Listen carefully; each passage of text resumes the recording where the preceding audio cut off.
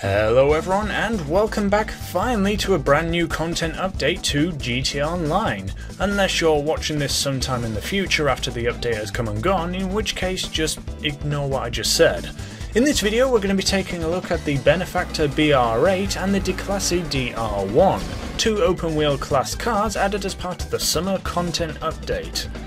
I forgot the name of it. So for the price of $3 million for the DR1 and $3.4 million for the BR8, you get your hands on some cars which are, well, I guess is up to personal taste. The BR8 is my personal favourite out of the two open wheel cars, mainly because it's an open wheel car which looks extremely similar to what you actually see on Formula 1. The DR1 on the other hand looks like something from a work of fiction, which I'm probably going to be pointed out that it's based off of a real car and that I'm stupid, but to me it just looks like something from the Batman or something, I don't know.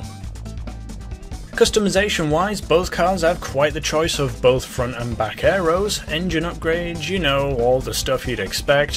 What I didn't expect though is that it would seem that we can finally change out the wheels for some open wheel cars. Well, without using special trickery.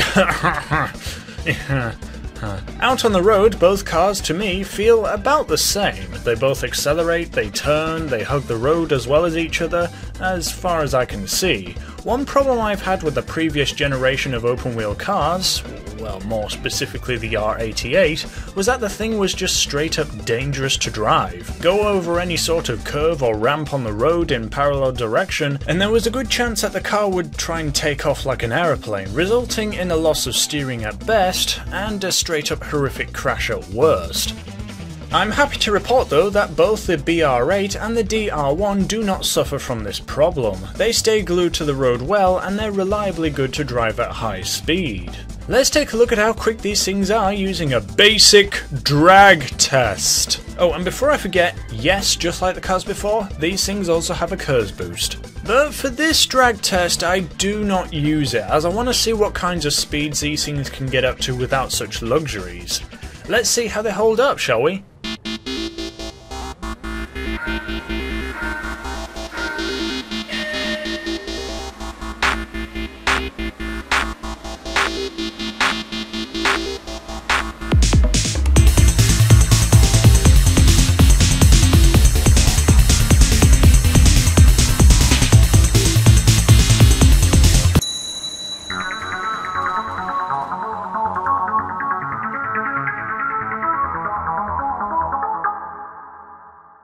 So as we can see, all of the open wheel cars currently in the game have pretty identical stats, which I think is fantastic. It allows players to choose their favourite car based on what they like the look of, and it just keeps things fair, I guess.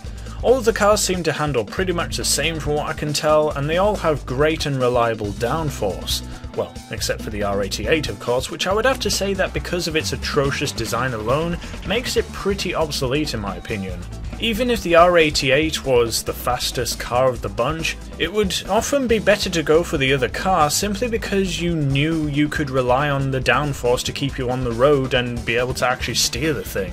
In any case, that's all I have to really say about the BR8 and the DR1. Which one are you gonna buy? Or both? Let us know in the comments, and a thank you for watching, and I'll see you around folks.